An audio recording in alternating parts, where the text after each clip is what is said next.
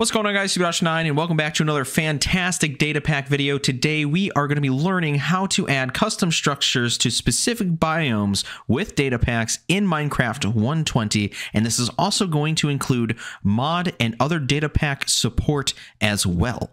So without further ado, let's get into it. All right, we're just going to jump into VS Code right off the rip. So what we need to do to begin is go to our namespace here. In my case, it's Epic Villages. Make sure that thing is underlined. We're going to add a new folder. We're going to call this one tags. And then inside of tags, we're going to add another folder, and we're going to call this one WorldGen. And then inside of WorldGen, we're going to add another folder called Biome. And then inside of Biome, we're going to add another folder called has_structure. I cannot spell. Oh my gosh. Hang on. Structure. There we go. So inside of has structure, we're going to make a new file. This one's going to be JSON, and it is just going to be called, in my case, cherry_village.json. And that is that. So inside of this JSON file, we are going to actually type this one out today. No copying and pasting here, like the previous episodes. If you guys don't know already, definitely hit up my Discord. I do have all of these packs and things for the tutorial videos available for download. I can't stress that enough. So if you're having any problems or want to check your JSON configurations and how things are set up, definitely a nice resource to use. Link is located in the description below. So we're going to start off with the parentheses there. We're going to hit values, and it's going to populate all that stuff. Yours should do the same. If not, you're just typing that, and then you're going to hit enter. And then we're going to start by adding some default Minecraft biomes. I'm actually going to add a bamboo jungle as well, just to add some variety, so you can see that you can add multiple default Minecraft biomes.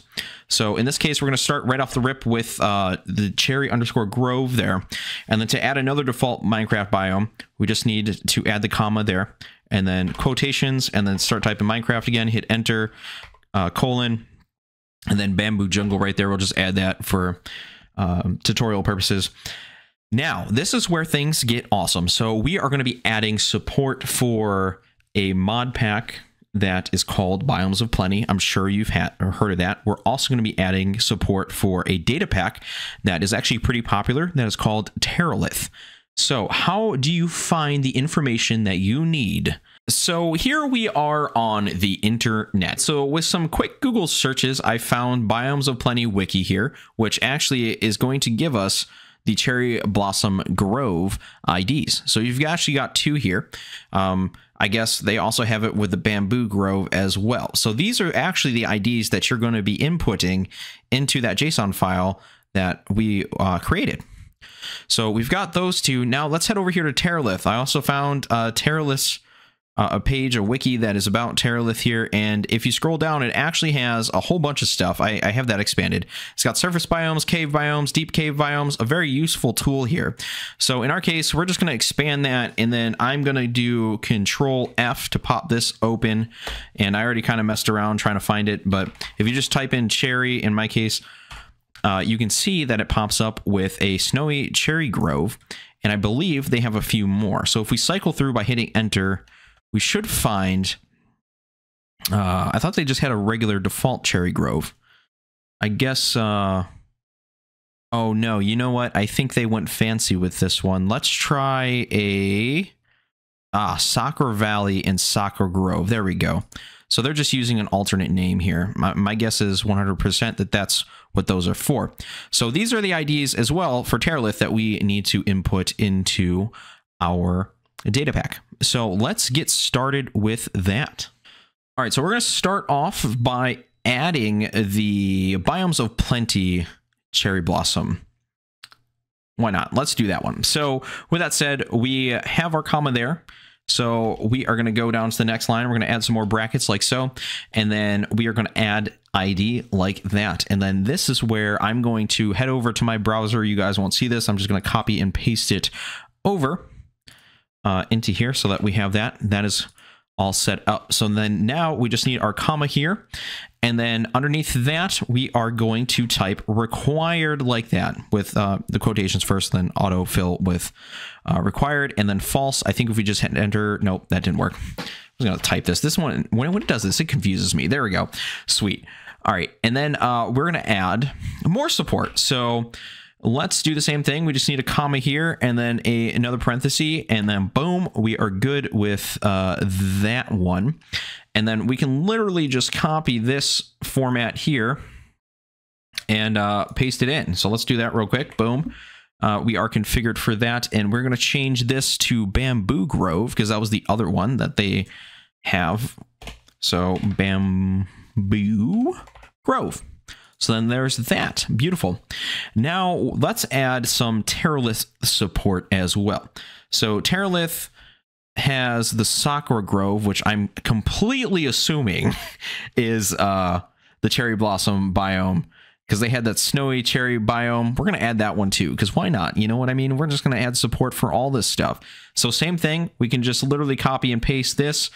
This is going to get redundant at this point. So I will do the first Terralith, and then we'll come back after I've added all the other ones. So let's copy from the internet the Terralith ID and paste that in there as well. So before I jump to finishing the rest of this out, because now it's just copying and pasting and being redundant, you guys don't need to see all of that there. I'm going to fill this out some more and add some more support. I want to highlight the required false here and why this is important. So I personally like to leave this false. Now, if you're building a data pack that is specific to working with Biomes of Plenty, you would want this to be true because you want your data pack to find specifically Biomes of Plenty mod pack, and it's required as an install basically.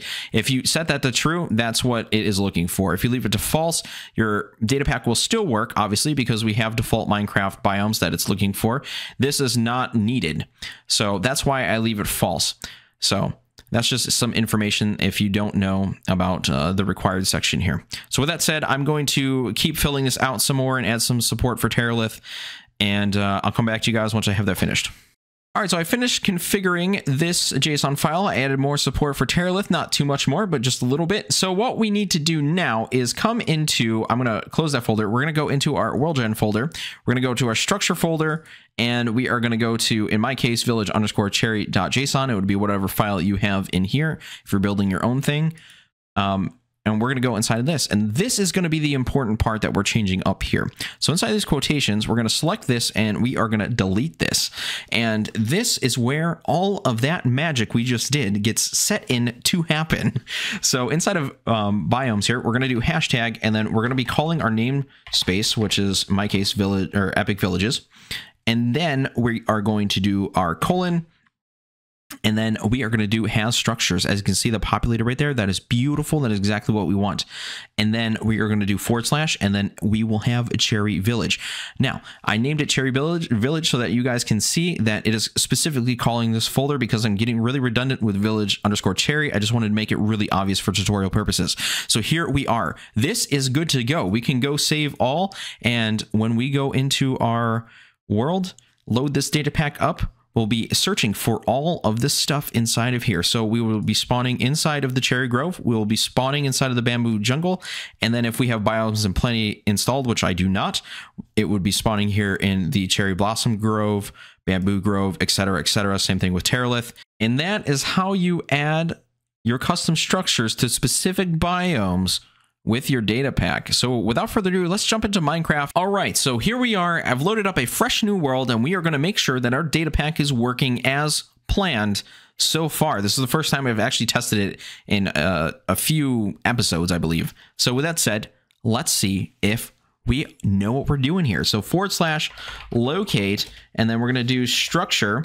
And then in our case, for me, it's going to be epic villages. We're going to start typing that. As you can see, populated. So I'm going to hit tab, and then we are going to hit enter, and then I'm going to hit F1 so that we can see it. It should populate there. There we go. So we've got coordinates. Let's click on it and teleport to it. All right, so this is good. We see this stuff spawning in. We got a few rare structures in here as well. Beautiful. Might have to swap these out, make some changes and stuff with their spawn rates, but everything is coming in here good. This looks great. I see some issues with some of the buildings here that we need to address, but that's no big deal.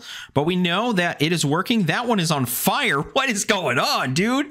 But yeah, so we know that it is spawning in properly. Everything is working as intended. So it is finding the biomes and placing it. So therefore, with Biomes of Plenty and Terralith, it should do exactly the same thing. So that is it for today's data pack video. Hopefully you guys did enjoy. If so, please hit the like button for the love of bacon. If you know what I'm saying, be safe, be kind, know that you're appreciated, and I will catch you in the next one.